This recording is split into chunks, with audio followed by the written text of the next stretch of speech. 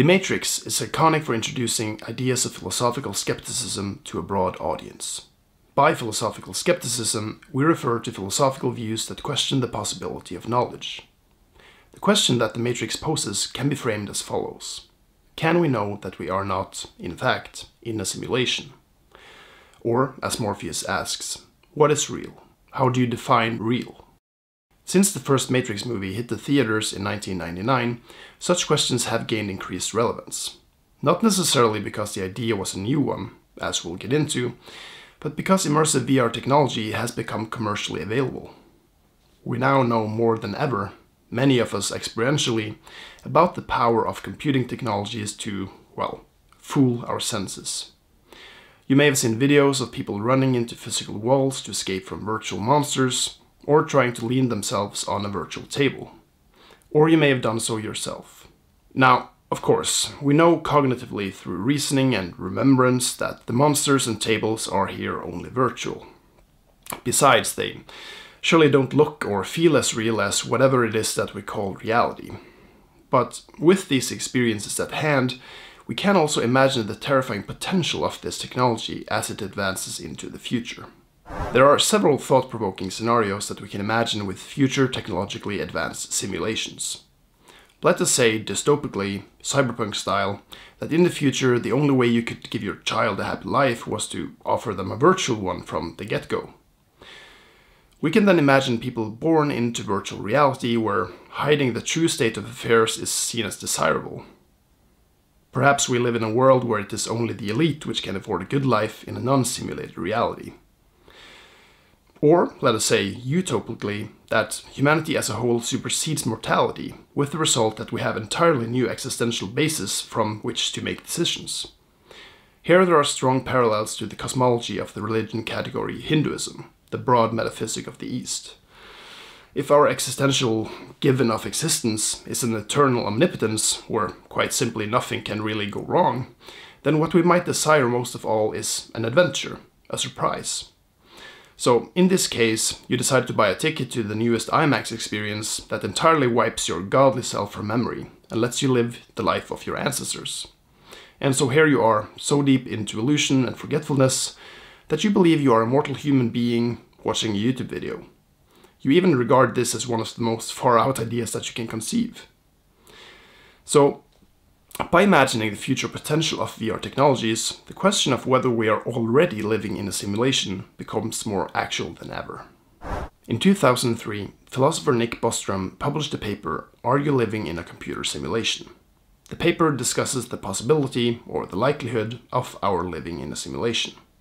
Here Bostrom argues that there are three potential scenarios relevant for the question of whether we are living in a computer simulation. Bostrom argues that at least one of them has to be true.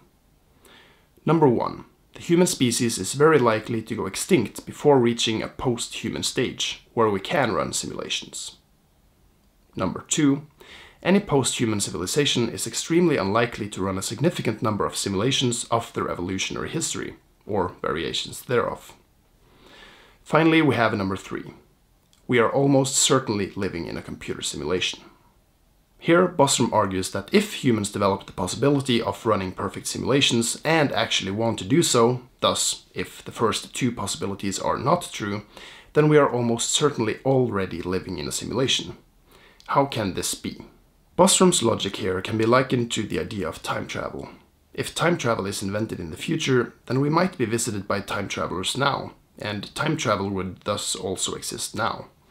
So, somewhat similarly, if ultimate VR is possible and desirable, then our own world will most likely be just one amongst myriads created by technologically advanced species. Only one world is the biological, physical, original one, but there will be an unfathomable number of simulations created by advanced species. The likelihood that we should be in the original one is very small, Bostrom argues. At that point, we are no longer a species with a definite future and a definite past in one universe. We must instead consider ourselves as an ever-duplicating species in a myriad of possible simulated worlds. Now, while we may not be able to know whether the world around us is a simulation or not, there are more to these questions than mere speculation. Thought experiments involving VR technologies can also act as a catalyst for thought about who we are. So let us take a pre-Matrix philosophical example here. In 1973, Robert Nozick introduced the thought experiment of an experience machine. A machine capable of providing any experience that you could ever want, but which also makes you forget that there is a real world. The question Nozick asks is this: if you had this machine that could provide you with any experience, including pleasure for the rest of your life, would you use it? Would you plug in and forget real life? In The Matrix, this thought experiment is symbolized by Neo's choice between a red and a blue pill. Nozick's intention with the thought experiment was to query whether humans valued reality or authenticity as something intrinsically good apart from any considerations of pleasure. Basically, the question is authenticity a good in itself? If we felt so strongly, then we would choose to not plug into the experience machine, right? In order to merely stimulate the stimulation of goodness. So, therefore, someone saying nay to the choice of plugging into the machine would, according to Nozick, prove that the human nature cannot be reduced to mere hedonism. That is, the philosophical standpoint that gaining pleasure and avoiding suffering is the only intrinsic good. Some objections may be raised, though. Perhaps there are other things that make us want to stay in the real world, apart from our valuing authenticity. It may be that the reason we would prefer to avoid plugging into this experience machine is because this world, or this way of being, is the only one known to us. So, a way of getting around this is to flip the question matrix-wise. If you were told that your life up until now had been an illusion, in a machine, would you then like to wake up and potentially discover what you chose to escape from? That question becomes a lot harder. Thank you for watching AltVR. AltVR is a non-gaming YouTube channel where we are focusing on alternative and experimental approaches in regards to virtual reality. So we do our own experiments, like using virtual reality in a sensory deprivation tank, using virtual reality to create out-of-body experiences, like viewing yourselves in third person in real life using virtual reality and drones. And we do our own experiments like virtual reality memory palaces controlled by brain interfaces and a lot of other stuff. We also discuss blockchain approaches connected to virtual reality and discuss VR philosophically. So if this is something that is interesting to you, then be sure to subscribe to the YouTube channel and I'll see you around. Thank you.